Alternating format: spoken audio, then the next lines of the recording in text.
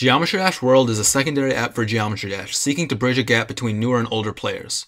It also hopes to gain a recurring audience, players who will come back daily, by giving out quests, loot, and a new level every day. The game is a smart and necessary move by RobTop to try to gain new players prior to one of Geometry Dash's largest updates, however is quite flawed in its execution. Due to the game's structure and formatting, it ends up wildly disappointing both longtime players and new ones, with easy, unsatisfying levels, an enormous amount of spoiler-full leaks, a general feel of incompletion, and the loss of any hype previously had for 2.1. The levels in Geometry Dash World fail to entertain both new and old players. Let's start by looking at the game from the perspective of a new player. I assume some of you guys are aware of the channel Dashy Games. He has more than 3 million subs and usually has rage-filled reactions or loud screams from horror and platformer games. He made a video covering the original levels of Geometry Dash a while back. Shit! Wait. Do you start from the beginning if you fuck up? From the very fucking beginning? Now let's take a look at a video of him playing Geometry Dash World. But yo, I gotta see if this joint's gonna give me fucking nightmares like the other joint did. So without further ado, let's do that shit! Okay, stop. That's it? Hold on, is it gonna drop some more? Nothing?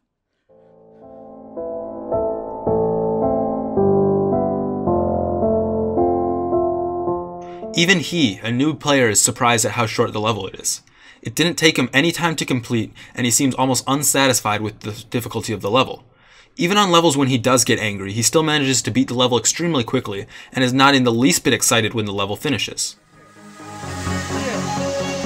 Okay, that was that!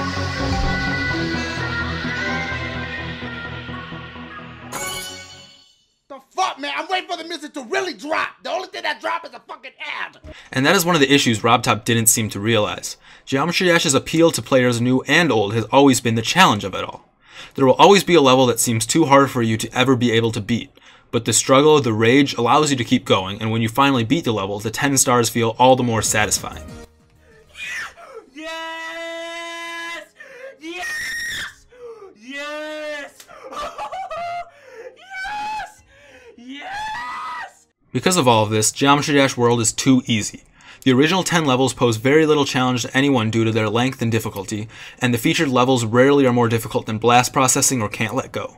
Daily levels range from good levels that can be easily beaten in just a few attempts, all the way down to simple, boring, empty husks that contain nothing more than a moving background and some rough gameplay. Although there's usually around 50 levels in the featured section, at the time of making this video it contained levels from only 30 different creators, with some people like Adiel, Lilbin, and Burke having 4 features apiece. Even the creators themselves mentioned the levels had boring design. And it begs the question, if this type of stuff is going to be displayed front and center, why bother making good levels? If the levels with complex, original design aren't rewarded, what's the point in trying? This is a message that isn't new. I remember in 1.9 that many people complained about Sweet Dude's levels getting featured all the time, where theirs wouldn't just because he was famous and they weren't. But Geometry Dash has pushed that message to an extreme, forcing some of my favorite creators to have to conform, adjusting their styles to be feature-worthy. After beating the first 10 levels, the Keymaster informs you that online levels have opened up, giving you access to lots of new panels to experiment with.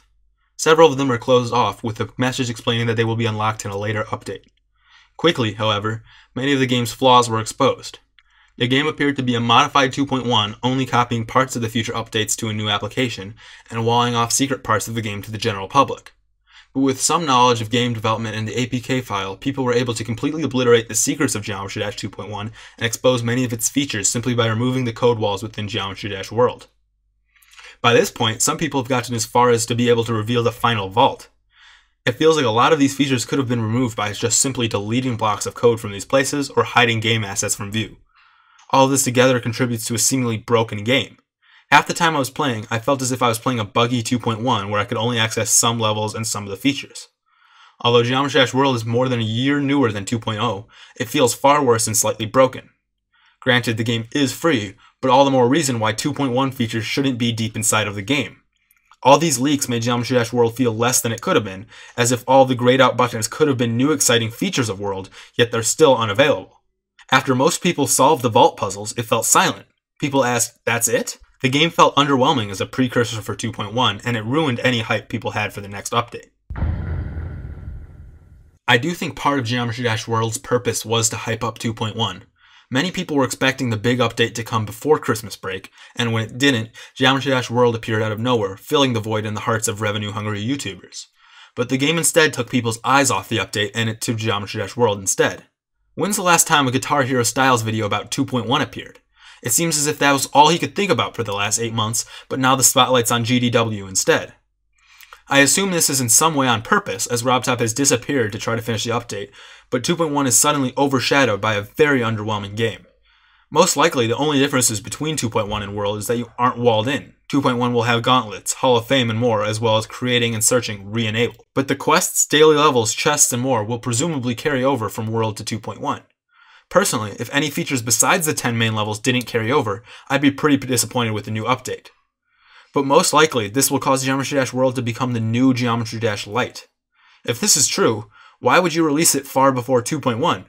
Assuming I was a new player, I might play World and enjoy it. Seeing the features blocked off, I might be inclined to buy the full version, only to find I'm left with 2.0, and many of the features I was accommodated to now non-existent. This is my problem with the game. It largely discounts the value of a single release date. It feels as though it's a beta that was released to the entire public. It tries to be sold as a full game, but ends up coming off as a preview, a bug test, or a fraction of what it could have been. Overall, I feel like the game is stuck in a state of limbo in almost all regards.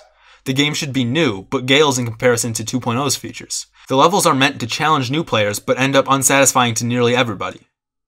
Everything in the game just doesn't work. Don't get me wrong, I still love Geometry Dash, and I think it's an amazing game, and I still look forward to see what 2.1 has in store. But the leaks, the levels, everything has made me really skeptical of the new update, or at least far less hyped than I used to be.